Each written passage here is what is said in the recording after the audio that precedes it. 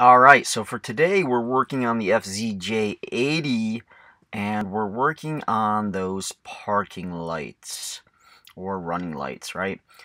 So as you can see that we had one that was cracked. They're pretty hard to outsource, these amber ones. So I decided to see what a pair of clear ones would look like. Bought them on eBay for less than 50 bucks.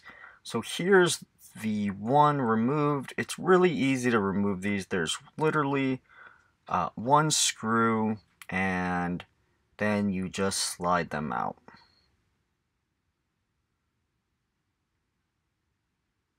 So here is the Phillips head that you will need for this job.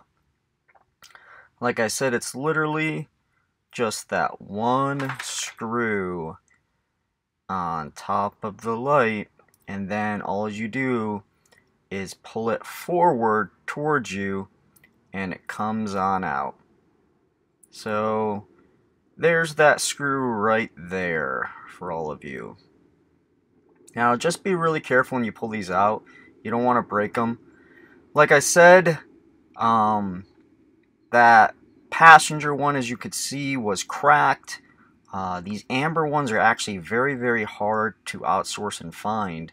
So I ended up ordering some clear ones because I wanted to try them out.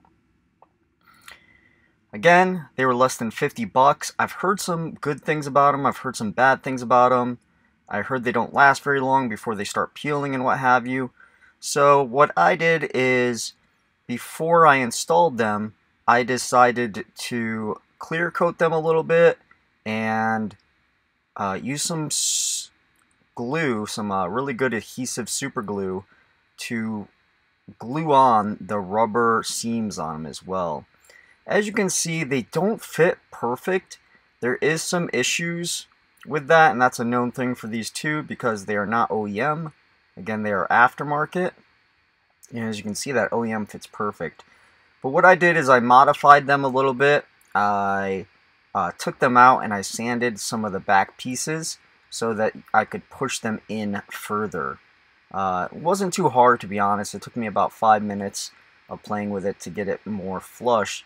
And you'll see in this picture how flush it can be. So the one on the right I cleared just for this video. The one on the left has not been clear coated yet. The clear coat didn't lay as great as I would like it, to be honest. It was a Rust-Oleum clear coat. So we'll see. I mean, it's pretty easy to sand it off if I wanted to. But in this video, it looked kind of cloudy.